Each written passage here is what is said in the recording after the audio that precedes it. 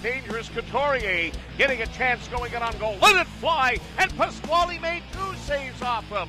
For Will O'Neill. O'Neill in for Johnny Albert. Albert in behind the goal. Wraparound attempt. Loose puck down there for Vermeestrop. Wellman was looking for a loose puck. Here's a chance down low for Harper. And Eddie Pasquale with a brilliant save. Still has it and can't get a shot. Another drive. Pasquale looks behind him and makes a miraculous save. They're back to the point for Gustafson. Here's a drive, and Eddie's kept that one too. Left to Monroe and comes in front of the net. Here's Johnny Albert and dive. John Albert, his first goal of the season, won the face-off, did it himself, unassisted at 12:54 of the opening period, and the St. John's IceCaps open up a 1-0 lead. He was flat out gone. Here's a chance at the side of the goal. They chip away at it, and it's still loose down there. 7:43 of the second period.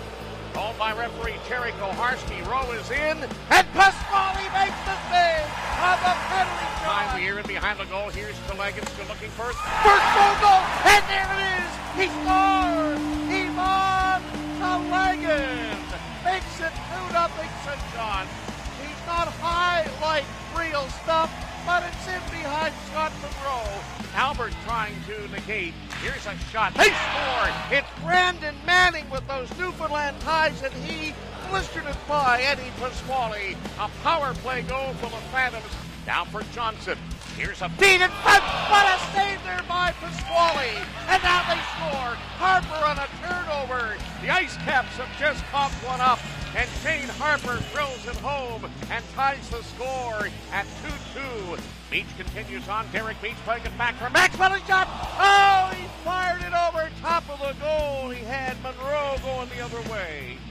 Loose puck in the slot area. Masonauer turned and fired. Here's Tremblay in front for Mahacek. They bang away at it, but they can't stick it home. Harper trying to spring Johnston. Here's Johnston getting in, and Pasquale slammed the door on an opportunity there.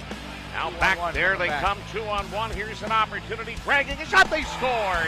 It's a 3-2 lead for the Adirondack Phantoms as the IceCaps had a 4-on-2. Couldn't get a shot on goal. They give one up here with 7:54 left in the third period.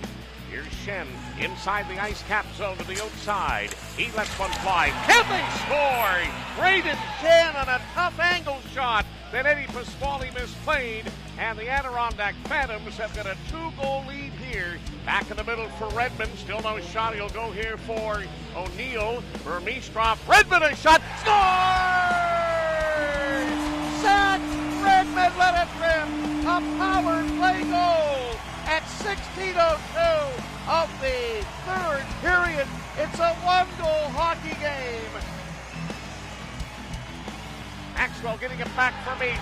Only 8 seconds left. Here's Maxwell in the middle for Derek Meach. For Redmond. Backdoor feed. Oh, and Vermeestrop will muff on it. And the game is over. No, yeah, I mean, it's always good when you're down a few goals to get a good power play there at the end, and then push for that last one. We were working hard at the end of the game, and unfortunately we came short. You know what? I don't think we look good tonight. We just have 1 goal in the power play. I don't know how many chances we have this today. We have to score lots of goals. We have lots of good players here. Everybody can shoot, everybody can pass, so we have to score more goals. I thought we fed off the energy in the building yesterday for the start of the game.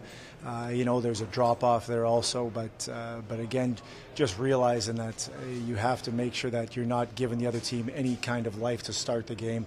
I thought that 2-goal lead, I thought that was almost a false sense of security for us. And after that, we couldn't get the game back in the second period. They hemmed us in our own zone for long periods of time. We couldn't support pucks well, couldn't get out of our zone. And some plays, low percentage plays where we turn pucks over and they're in the back of our net. It all balances out. I'm never going to make, I'm never going to make excuses for if we're missing this guy or that guy. It's the nature of the business with the American Hockey League. The reason I look at those rushes, when we had some rushes and that, is we were gambling on pucks. When we did get opportunities off the rush, it was because we were cheating the system. I didn't find that we came out of our own zone well enough or clean enough to come up the ice as a full unit. So I thought that's something that one of the reasons why we struggled to have any kind of pressure.